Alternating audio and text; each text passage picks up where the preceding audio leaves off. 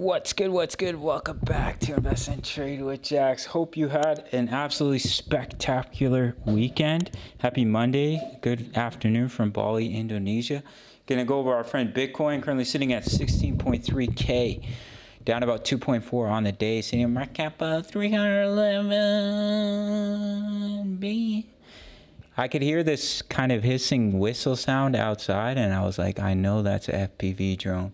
And I went out and I looked in the sky and I was like, there it is. Pretty cool. FPV, you have to wear goggles, and within the goggles you see what the drone sees and you have more maneuverability. It's a pretty cool experience. I haven't flown my FPV yet here in Bali, but I have been capturing quite a bit with my DJI drone, which is right here, and my camera, which I post on IG. Anyways, you guys don't really care. Well, if you're new to Bybit, make sure to sign up, grab up to $30,000 in bonuses. You can check out my full link tutorial. The link is in the description at the end of the video as well. And grab those bonuses. After you make your first deposit, email me your sign up email. I'll give you free access to my Discord of over 2,000 members. So we broke down from this small symmetrical triangle that I posted in the Discord. Obviously, this upward target is finished now. And I think we may see a bounce from this yellow box. I'm going to show you guys why. If we don't, then we stick with my original bearish wave count, which is that we came down in a wave 1. This is a wave 2 pullback, looking to come down in a wave 3. But I think we may bounce, and what we may see here. So what we are looking at, I'm going to show it to you on another chart, is we're looking to come down in that wave 5. We came down in a 1 and a very drawn out wave 2. And I think we may be doing that again. So previously I was talking about a shortened wave 3, but there's a reason why I don't really like this scenario. And it's because the wave 3 can never be the shortest wave. So the wave 5 has to be shorter than 12.4K. And I don't think it's likely. I think we will probably break that level. So the alternative wave count that we can be looking at here, as you can see, this is a very drawn out wave 2. So what I'm looking at is potentially we're seeing another drawn out wave 2. So we came down. Why does this have to be? I'll fix it in a sec. We came down in a wave 1, and all of this bullshit right, right here is a wave 2. And then you're looking to come down in a 3, 4, 5, which would only complete the wave 3. You would see the wave 4 pullback and the final wave 5. So we're going to change the color for this one and make it smaller. Hope everybody's doing well, and hope you're working towards all your goals and aspirations. We'll make it sub-micro. Okay, so what we could be looking at is that we came down in a wave 1, and now we're going through a complex wave 2. And to simplify it, we could be going through an ABC correction. There's more minute wave counts within the ABC, but just to keep things simple, we could be looking at a wave A, and then we had a 3-wave move into a wave B, and you're looking to push up in a wave C. And within wave C's are 5 waves. So potentially what we're looking at here is that we've come up in a wave 1. This is a wave 2 pullback, wave 3, wave 4, wave 5, to potentially complete the wave C. So we'll change the color of this one. We'll make it, we're going to drop this out, make it minuscule, and we'll drop in the ABC as well. So it came up in a 5-wave move in an A, and then we had a 3-wave move into a B, and you're looking to come up in that wave C. Potentially, that's what I'm looking at, potentially an ABC flat correction. So if that does happen, then you'd be looking for a bounce. So you have your wave 1 impulse to the upside, a 5-wave move. Take a fib retracement from the bottom to the top, and you'd be looking for a bounce. Ideally in between the 0.5, which we'd already hit, and the 0.786, which is 15.7K and 16.1K. So if we do see a bounce from this level, this is what I'm looking at. This is what I think is the more probable scenario, because I didn't like that the wave 3 was so short. So this makes more sense to me, that we're still looking to put in the wave 2 of the wave 3.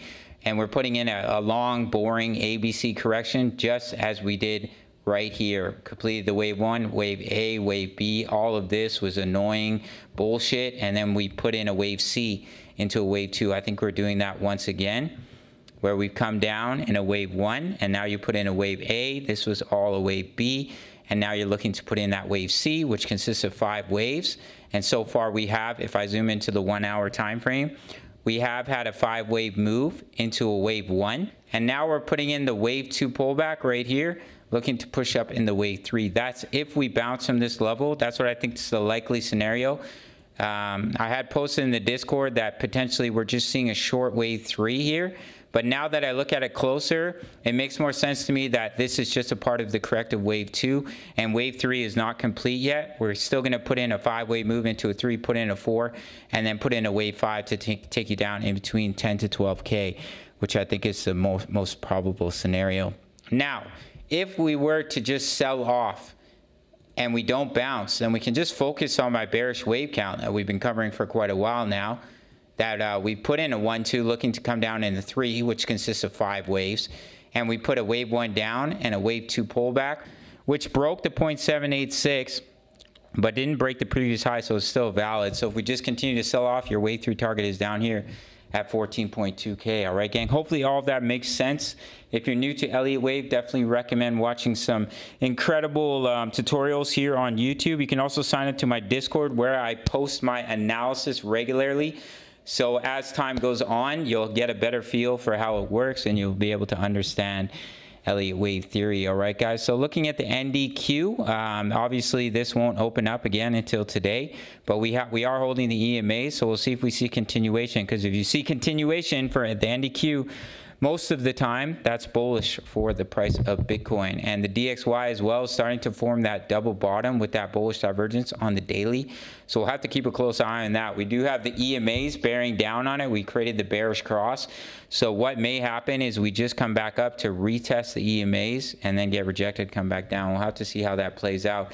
And the Dow Jones, once again, once New York trading hours open, I think the Dow Jones is going to push up to that level of resistance that we're covering on the channel, 34821 and about 35.3, and potentially see a rejection and come back down. We'll have to see how that plays out. All right, gang, that's it for this one. Make sure to sign up to Bybit. Check out my full-length tutorial.